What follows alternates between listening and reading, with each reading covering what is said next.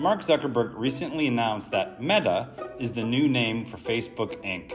He stressed the Metaverse puts people at the center of technology and is more than a mobile app. Up until a few months ago, Metaverse was not a word thrown around in everyday conversation. And now that word is everywhere. And guess which famous twins identified that area first?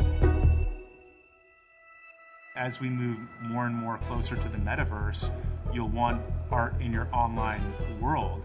And I think that people already play a lot of video games where they're buying goods and services inside the games, but they can't really take them out of that walled garden universe. Right, and I have to go and use the word metaverse, didn't you? I need to ask you, since you use it, if you could just please define what is the metaverse? The metaverse is basically the recreation of the offline world in the online setting. I think a good example of the metaverse would be Fortnite, where kids basically sign in, or even adults really, people have signed in and they even have held electronic music concerts.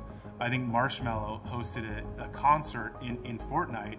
People signed in to go see him play in this virtual world, not in an offline setting or a concert venue.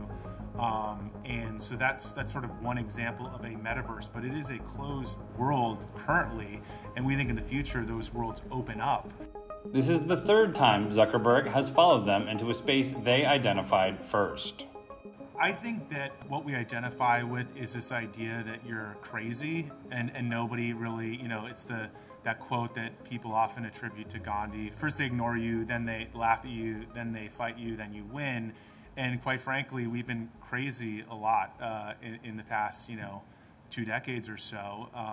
And so I think we identify with that frontierism, like being really far out there, where it's sort of this secret hiding in plain sight, if you will. The idea of a metaverse is easier to understand when you see these tangible examples, especially in video games. But the question is, will people want to exist in Mark Zuckerberg's metaverse?